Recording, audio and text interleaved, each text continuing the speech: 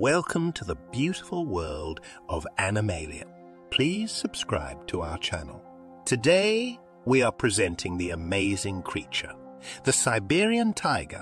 The Siberian tiger, also known as the Amur tiger, is a large and majestic big cat native to the Russian Far East, northeastern China, and potentially small parts of North Korea.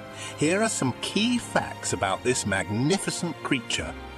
The Siberian tiger is the largest subspecies of tiger, with males growing up to 10 feet, 3 meters, in length from head to tail.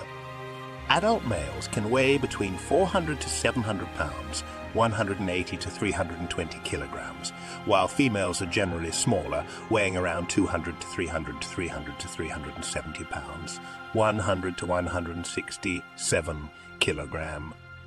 It boasts a thick coat of fur in varying shades from golden orange to lighter tones. During winter, the fur becomes more pale to aid in blending with the snowy environment. Each Siberian tiger has unique black stripes on its body, akin to human fingerprints. Siberian tigers primarily inhabit the birch forests, coniferous forests, and taiga of eastern Russia. They require expansive territories spanning several hundred square miles to roam and hunt. These tigers are solitary animals, except during mating season and when females are raising cubs. They are primarily nocturnal hunters, preying on a variety of ungulates such as deer and boar. Siberian tigers are renowned for their strength, agility, and powerful jaws.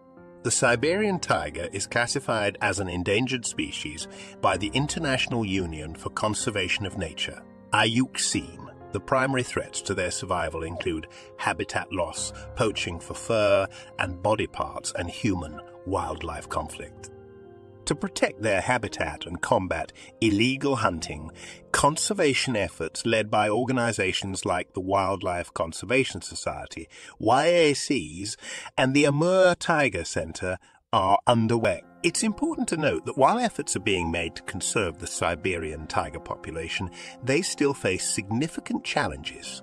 Continued support and awareness are crucial to safeguard these magnificent animals for future generations.